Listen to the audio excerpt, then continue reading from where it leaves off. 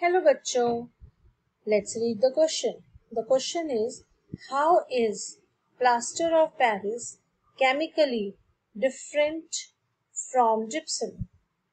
How can they be interconverted? Write two uses of plaster of Paris. So, the key point for the question is to study plaster of Paris. So, key point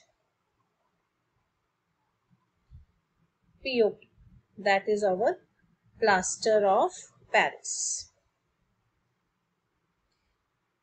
So, how is it different from the gypsum?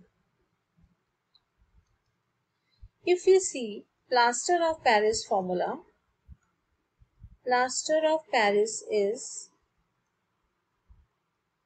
calcium sulfate hemihydrate with half water of crystallization, whereas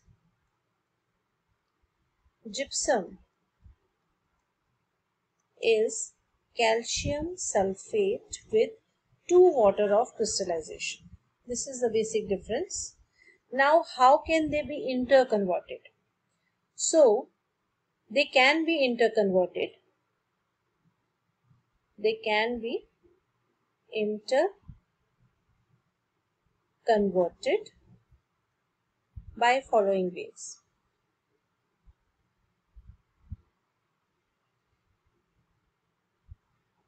If we heat calcium sulfate, that is gypsum, to water at 373 Kelvin, we are heating it, it will lose water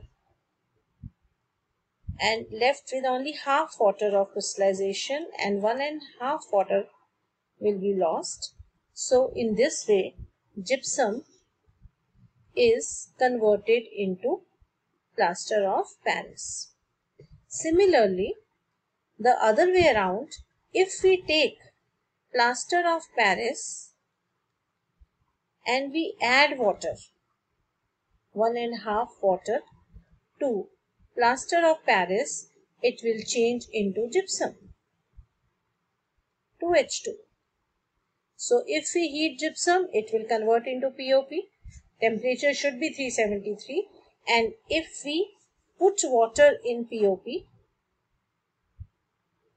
it converts into gypsum. So in this way, they are interconvertible. Now last is the uses. If we see the uses, the POP is used, plaster of Paris is used in making ceiling designs,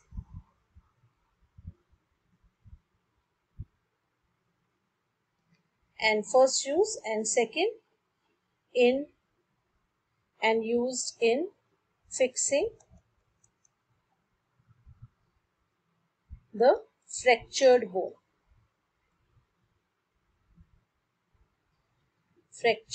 जिन लोगों की by chance accident से हड्डी टूट जाती है तो उसको fix करने में, ज्वाइन करने में it is very helpful. Fractured bones. So I hope you understood it well. Best of luck.